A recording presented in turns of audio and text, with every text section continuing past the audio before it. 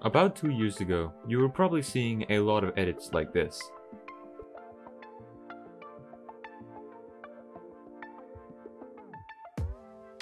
This editing style is what I like to call the zoom style because the clip slowly zooms in or out when the edit fully starts. This editing style was originally created by Yannick's, but it eventually became more popular, and now it's used by many editors, and nowadays it's being overused. What I mean by that is that more people are starting to rely on this editing style because it's easy to make, it's smooth, and it racks up a lot of views. But because of that, no one's innovating.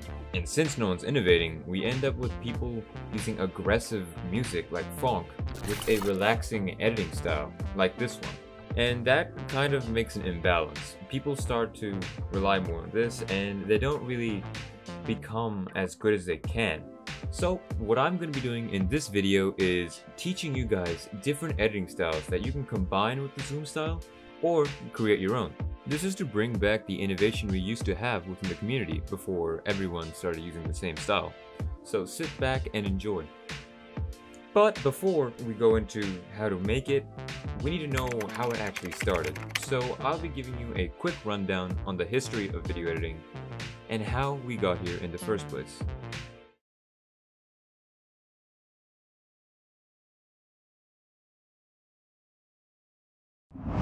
During the early 2000s, NLE editing was made, which started an uprising of video editing softwares like DaVinci Resolve and Premiere Pro. This allowed editors to add changes to the previous clip without regard or impact to the clip itself. During this time, YouTube or any other social media platform was in its early stages of growth, but in the early 2010s, YouTube started gaining traction and NLE editing softwares grew. TikTok released it in the late 2016 as it was seen as something new. Due to TikTok's shoving content into your face approach, it was more likely to gain views there than YouTube, starting a trend of short-form edits till this day. Before I continue, I would like to tell you that there are two forms of video editing. Short-form edits, which are high-octane, fast-paced clips with flashy effects made to hype you up, and long-form edits, which are meant to keep you entertained in the long run with less flashy effects and tamer approach, like a TV show. In this video, I will primarily be talking about short-form edits. Just a few months ago, there wasn't a lot of development within the editing scene as most people stuck with the zoom style. This is when the edit is just the clip slowly zooming in and transitioning to the next one. Because of that, innovation started to slow down, but in this video, I'll be teaching you guys other styles to help you create your own editing style quicker, and even improve your edits in general by giving you the knowledge you need to combine styles together with the hope of helping the innovation continue. It's not bad to copy other styles, but it is bad not to put any effort into it. That's why I'm putting this out there.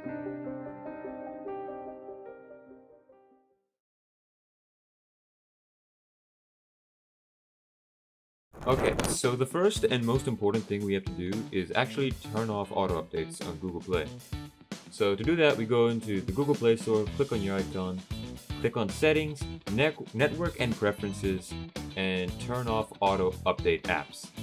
This is really important because this means that when we install our lower version CapCut, it doesn't automatically update to the most latest version, which is very bad. I do not recommend using CapCut unless you're willing to spend the money. So search up to down on Google and it should be the first link that pops up. Just keep scrolling down until you come across older versions. So yeah, right here it says older versions. Click on that and it will take you to a page with a bunch of them. I already have mine selected, so let me just go back. I'm going to be using version 9.0 because that's the best one for me. It has all the features I want, and I already have this installed. If you need to install it, go to the bottom and click this big green button that says download. It will just start downloading the file to you, but in order to actually install it, you need to go to My Files, Downloads, and it'll be the first thing there. Click on it, and then it will do its thing. If it gives you any pop-up, just keep saying yes.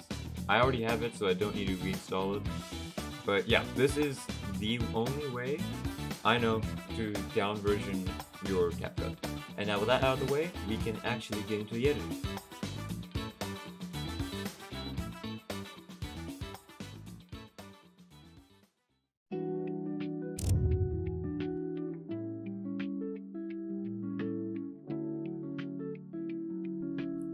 So the zoom style is the easiest editing style you can make. So to recreate it, we'll first need to gather some clips. I'm going to grab 3 random clips from my library. This is just going to be an example.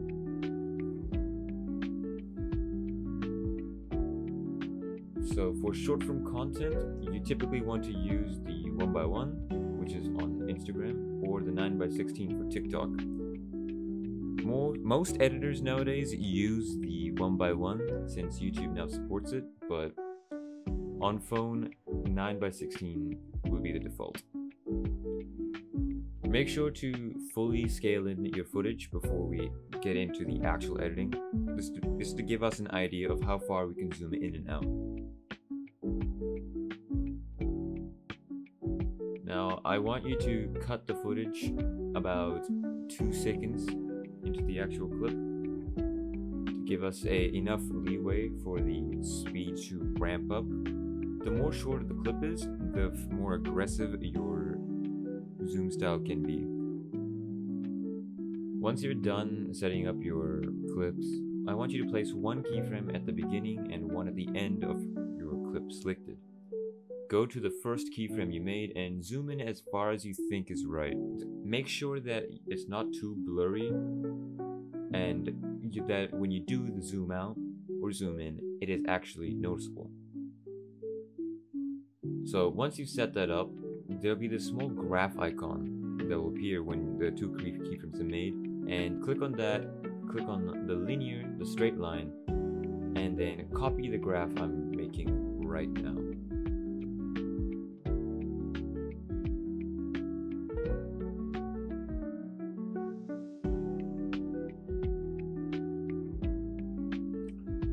Now that you've created your first graph for it, you just need to copy and paste that same style that you just did, the same graph layout, to the rest of your footage.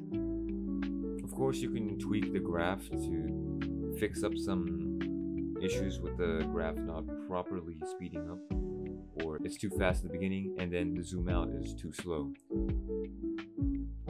So once you finish your keyframing and graphing for all of your scenes, you should end up with something like this.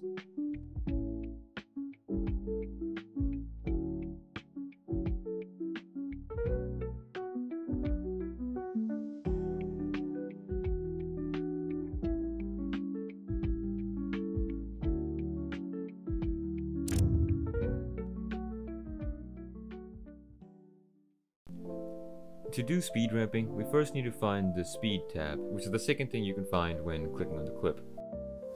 When you click it, you get 2 options, normal and curve. Normal just changes the speed to a constant, and curve gives you a bunch of presets that allow you to speed up the footage and slow it down. We don't want to use a custom preset, we want to make our own. So click on the flat one and delete the dot in the middle. And as you can see, you can move these dots up and down and it'll change the speed of the clip.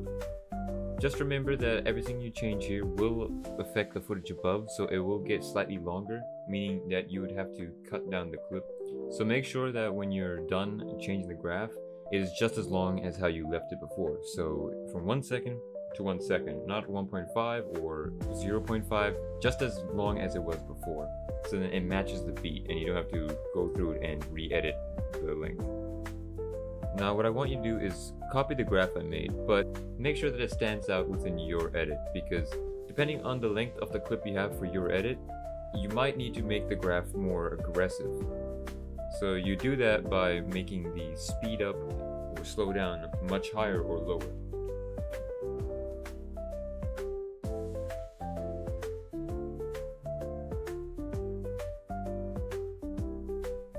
Now that you've added speed ramping to all your effects, we can get into making the twitch shake. To do this, we go into the animations tab, which is one of the first things you see, and scroll until you find rock horizontal or vertical. Make sure to set the animation length to 0.3 seconds so then you can feel the aggressiveness of the shake. And if you feel like it, you can always follow up with rock horizontal rather than a rock vertical to add a little bit of variety. But it honestly just depends on the clip. Once you've done this, find the effects tab. You can find this by clicking off any clip you have selected, and it will be at the bottom. Scroll down and you should find the shake effect. It is almost always in the top trending because it's pretty popular. If you can't find it, you can always use the search tool. Now, I want you to decrease the length of the shake effect to about half of the clip you have. Set one keyframe at the very end and set everything to 0, then one at the very front and copy these settings. Now if you check your display where your edit is, you'll see that it's got a little bit more aggressiveness to it, which is what we want. If you don't notice it yet, you should probably increase the intensity and the speed and check again. Once you're satisfied with your shake effect, just keep copying and pasting it, but also make sure that it matches the length of your clip accordingly, so about half its length.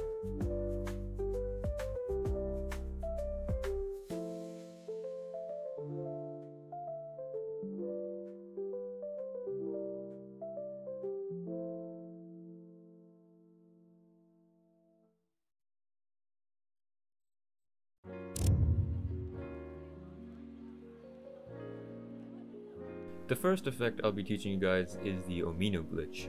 This effect is done with this one very specific type of glitch overlay, and if you want to recreate it yourself, the description to both overlays I will be using is in the description, so feel free to download it from there.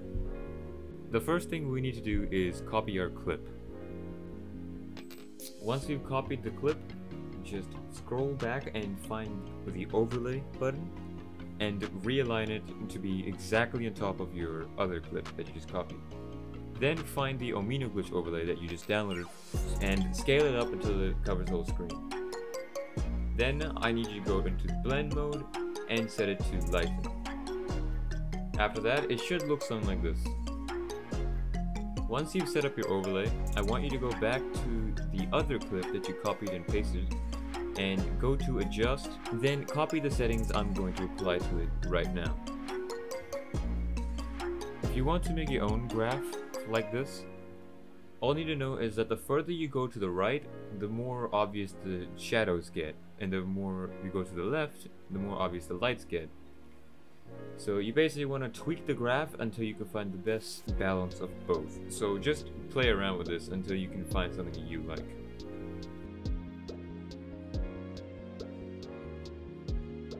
Now that we've gotten all of that out of the way, we can get into the actual animation. To do this, we scroll until we can find the masking tool and select the horizontal mask. Then rotate it 90 degrees and match the overlay with the exact same frame where the Omino glitch begins and place a keyframe right there. Once that's done, slide the mask all the way over to where the Omino glitch ends and set another keyframe there.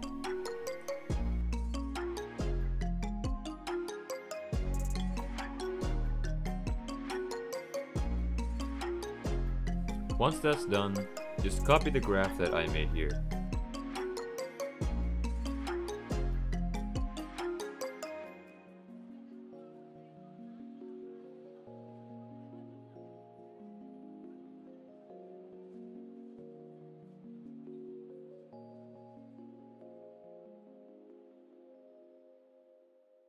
The second effect that I'll be teaching you is the Halftone-Shake, which is just a regular Twitch shake but with a halftone overlay.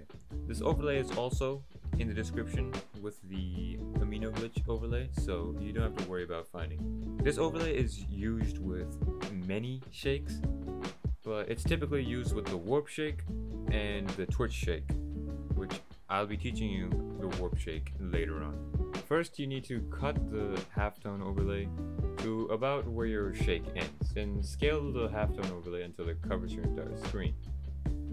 After this, go to animation and match the same shake and shake length you used on your actual clip to this overlay.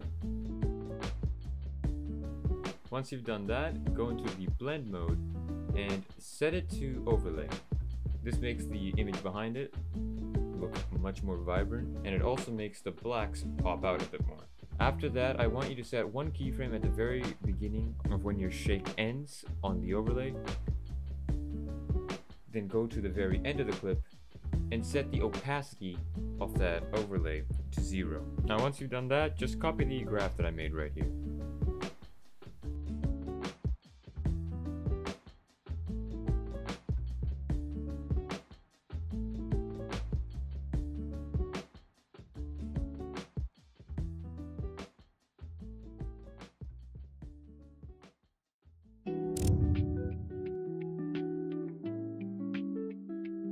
The warp shake is typically used on manga edits, but in this case, I'll show you how to use it on other styles. The first thing I need you to do is make sure you have your Twitch shake ready. The warp shake will not work unless you have a shake for it to be applied to. So go to your effects tab as usual, then search up Bad TV in the search bar. If you can't find it there, you can always just scroll to the glitch tab and you should find the effect Bad TV. Now just apply this to when your beat starts. Don't just keep spamming the same effect across all your beats, unless you're trying to achieve the manga style. Now set the object to all and shrink the effect to half or a third of your clip. After that, set 2 keyframes, one at the start and end. Set the intensity of the one at the end to 0. Now duplicate the effect 5 to 6 times to achieve more aggressiveness in the effect.